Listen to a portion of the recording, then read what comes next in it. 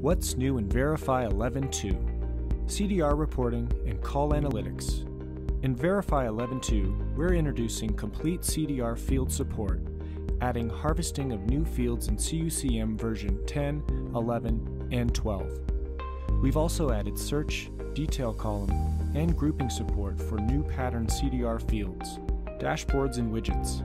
In 11.2, we've introduced permalink sharing of dashboards. Each Variphy dashboard can now be viewed in a browser without logging in via permanent link or permalink, which is a static link or URL that can be sent out to users.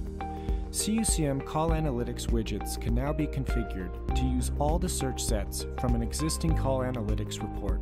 Remote phone control, macros, and broadcast. The remote phone control search results now show a registration timestamp and whether they are registered, partially registered, or unregistered. We also added phone HTTPS connection fallback support and distribution list HTTPS route support. Change management and as-built reporting. In 11.2, we've added phone registration, date, and timestamp report for phones which are in the registered, partially registered, or unregistered state. This will be shown in as-built reporting for IP phone registration, as well as in search results for remote phone control. System and application. Variphy 11.2 now supports SAML 2.0 single sign-on. Single sign-on allows users to log into multiple independent systems with a single username and password, and also allows user authentication and authorization management from a single location.